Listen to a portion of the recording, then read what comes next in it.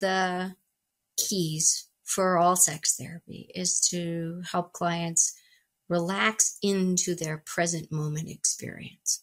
Quit trying to make it something and actually just feel what it is, to feel themselves and perhaps their connection with their partner. And so the first part of surrogate partner therapy is teaching relaxation and a surrender into touching objects.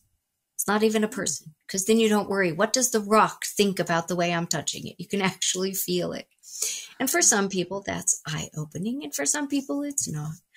Each session is a small stretch from the previous session, gradually exposing the client to the opportunity to feel. There's a hand caress is often the next exercise where the surrogate partner touches the client's hands and focuses on the surrogate's own feelings, not giving a great hand massage, but actually feeling the skin and being conscious and present. I've had clients cry because they don't remember ever having been touched in a conscious way before, or it's been decades or since they were children, since they were nurtured in that way. The conscious attention, it's not to give them that experience, but it's to pay attention, and people feel when you're actually present in the touch. And then to give the client an opportunity to be active and touch the surrogate partner's hand to actually feel the sensation in their own skin and to keep their attention on themselves. Some people worry that this is selfish or that they'll do something harmful. So we make an agreement up front. I'll tell you if I need you to stop, and please, you tell me if something's not comfortable. I wouldn't want to do anything that you didn't want or that was hurtful to you. So we make a deal that we'll tell each other if it's not comfortable.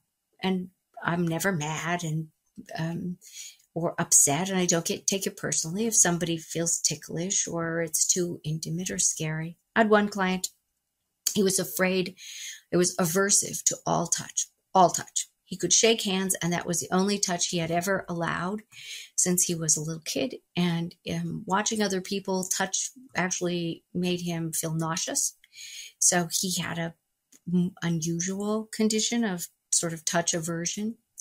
And it's a useful case to think about because it demonstrates how slow the process can be. We just sat across the room from each other and talked for a while until he was ready for me to move halfway towards him from my seat, bringing my chair forward. And I had a large enough office that I could, even halfway, was still like 3 or 4 feet away from him.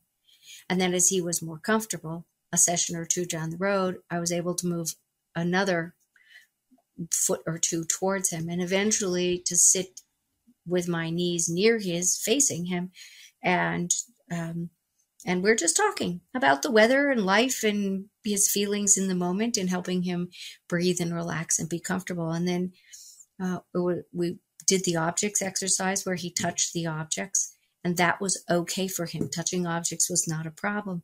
But the idea of any kind of human touch was so upsetting to him that first I just had him caress a towel, put a pillow in his lap and touch the pillow, and then touch a towel. And then eventually he allowed me to touch his hands through the towel. And then eventually he touched my hands through the towel. And then eventually he allowed the towel to be removed so we could be skin on skin. Many sessions, not necessarily what sex work looks like, but what therapy looks like, right? This gradual exposure to something that's scary in such safe ways that it no longer triggers the anxiety. And so in therapy language, we call that a successive approximation and desensitization, which just means we do it in teeny little steps so we get more comfy. And yeah, I would call it radical patience and love, actually. You know, it's very easy because we're together, partners, trying to figure out what's the next comfortable step. And it's got to be gentle.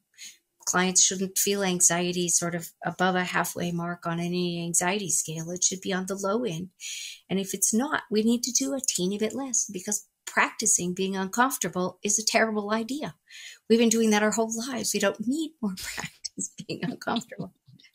And then, of course, I'm reporting to the therapist, and he's reporting to the therapist, and the therapist is participating in the decisions about how to move forward and helping the client process what happened and think about it. So, in a sense, because you can't learn a new language just practicing 1 hour a week, the time with the therapist is a way of reimagining it and integrating it into a sense of self that isn't just inside my office. And then we eventually moved from hands to feet through socks, and then eventually touching feet directly, and eventually touching the back from the shoulders to the belt line, and eventually faces and hair. That was much more challenging for this particular client. Super easy for somebody else. If it's easy, we do it and enjoy it. If it's difficult, we spend a little more time getting it comfy. And meanwhile, through this process, he's learning that he can trust me. And I'm learning that I can trust him. He did not have a goal of being sexual in the work. He had a goal of getting over his touch aversion. And we got up to the point where we disrobed to wearing just sort of the equivalent of bathing suits, bras and panties and stuff like that, and touched skin. And he said, great, I know how to do this. I know how to teach my partners how to go slow. I'm done. And we had a closure session in which, we all celebrated, and then he went and lived his life.